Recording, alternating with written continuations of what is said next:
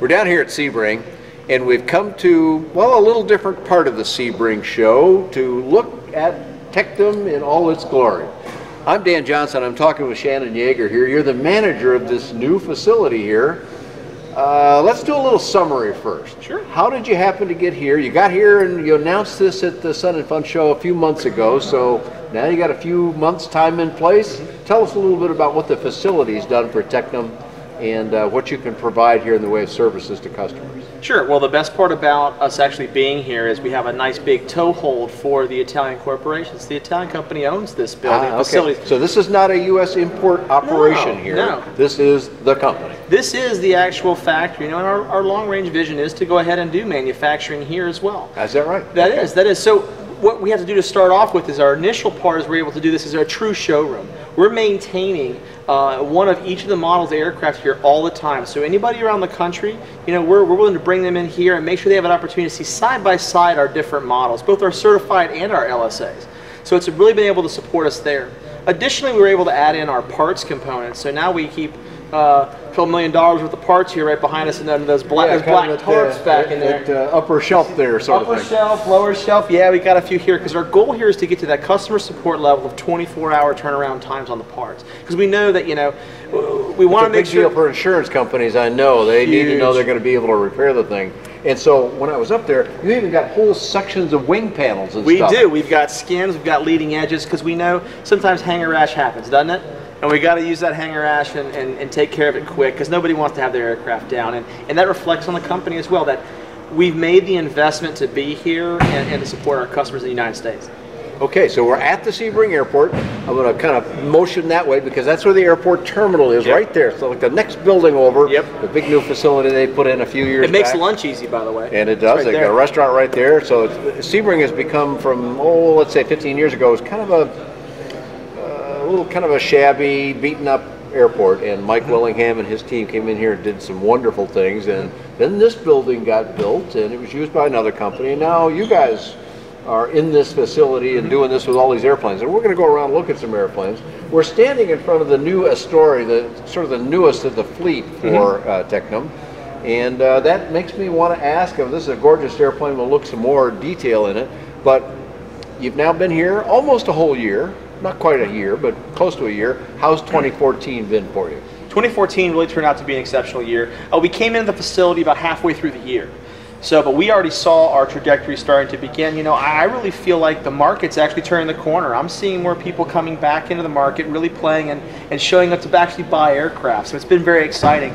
And we're actually showing a real increase in business for two things. One is, again, because I have the aircraft here they can see side by side, which is very important. Actually fly it, spend the time with the customer. Roll it right out the door and go fly. Roll it out the door and go fly. And then, you know what, maybe I did want that low wing, and we're going to take a look at that as well. And then we also have that 1090 program where we're only asking them to outlay 10% of the money up front until we build the aircraft, bring it here, have the C of A and say it's yours. And that's real important for, you know, some people feel a little uncomfortable. Maybe my money's going overseas somewhere. I don't know where it is. You know what? We just want to make sure that you're serious. We can finance our own build process, and then we're going to bring it here and make sure that you feel comfortable with the whole thing, again, with our support and our parts that are available here as well. So let's review that a little bit, the 1090 program, which I think when you first announced it, I thought it's what we call a game changer. Now, that phrase has been overused to death, but in this case, I felt like it really was very significant. The product is built in Italy, so it is overseas, and even if it's a very well-established and well-known company, it's still a long way to send your money, and usually with many companies, and no disrespect to those companies, but there's usually quite a wait. And there may be for this product as well, depending on what the situation is, but you're out 10% of the cost, so let's just take a number of $150,000. You're only out 15 grand on that airplane, and then it comes here and they can put the key in and fly it away. Well, given flight training and things like that. But if those are in place, they can go and give you the 90% just before they do. That's correct. That's it, right? You have the opportunity to come in, have a look. You have 30 days from when I say the aircraft is ready to fly. You can come in and take a look at it. You can go as a passenger in the flight. I have to fly because Tecnam technically is responsible for the aircraft and insuring it.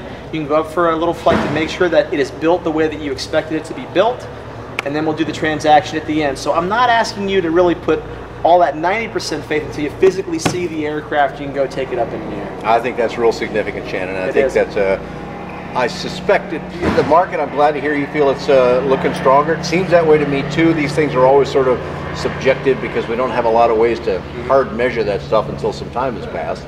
So we may not know for sure how good the year was until a couple of years hence. But I've been hearing that from a number of different quarters.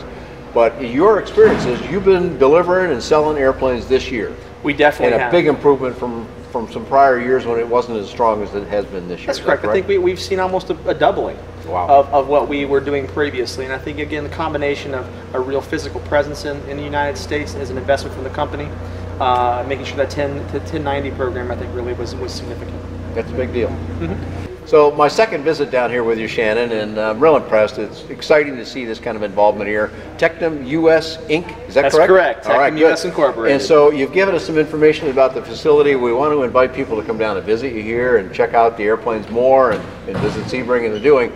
How do they find you on the web? How do we find you in Florida?